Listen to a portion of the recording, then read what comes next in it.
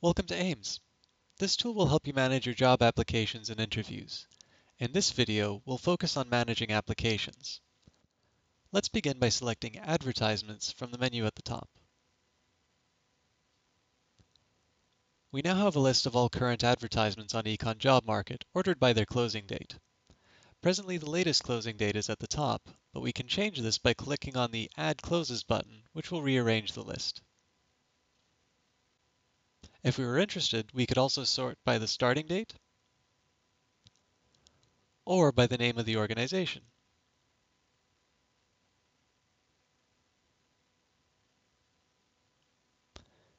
If we would like more information about a posting, we can hover our mouse over the listing that we're interested in, and we'll see a detailed text of the ad. We can do the same if we were interested in more information about the organization. Now we've seen a few different ways that we can organize this list, but there are a lot of postings, and we're not likely to be interested in all of them. We can narrow down our postings in two different ways. First, if I wanted to hide a particular posting, I can simply click on the circle on the right under the Action menu. We can see that it's no longer included in our list of postings. We might be worried that we've removed a posting that we might want to reference later, but it's possible to restore any of these hidden postings.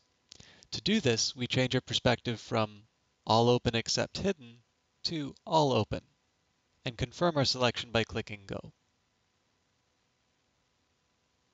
We can see the hidden post, and we can adjust its hidden state.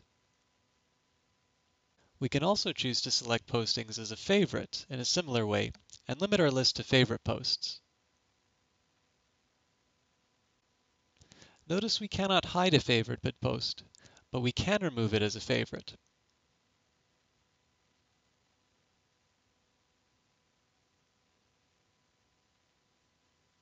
Up to this point, we've focused on adjusting individual postings, but this will only take us so far. Our second method will allow us to quickly filter a list of postings. Let's say we were interested in ads for assistant professors in macroeconomics. We can limit the search by selecting assistant professor under position types and macroeconomics under the list of fields. We confirm our selections by hitting search, and we can see all of the matches below. If we would like more precision in our search, we can use the advanced option. Let's begin by clearing our old search. We can now select New Advanced Search. As you can see, there's a lot we can work with here, and we should start with a clear idea of what we're looking for. And so we begin by selecting the options that are most relevant. In this case, I'm going to expand my search to include both econometrics and macroeconomics. But I'll also add the Any field so I can include postings where the recruiter doesn't have a preference for a field. I don't really want to go through all the countries I'd like to choose, but I'm happy with leaving it at English speaking, and so I'll use the button that's been assigned for that.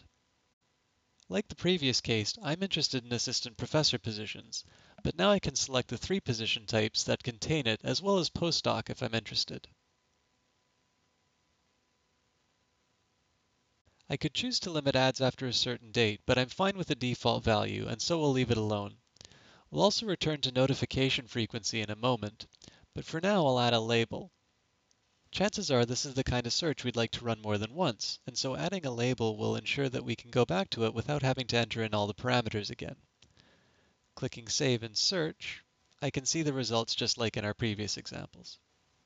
This list is fairly short, so we're likely to go through it in one session, but suppose I'd like to be informed of new ads that are posted that meet this criteria. We can go back to the advanced search, and in this case we're going to make an edit to our existing search.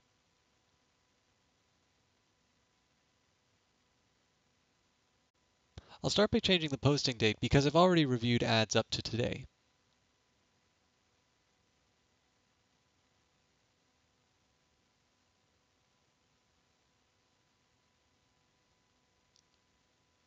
Next, I'll select a notification frequency to determine how often I'll receive a notice.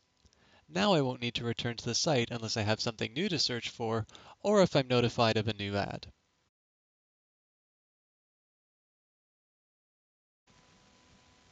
This concludes the tutorial. In the next video, we will see how to schedule and manage interviews.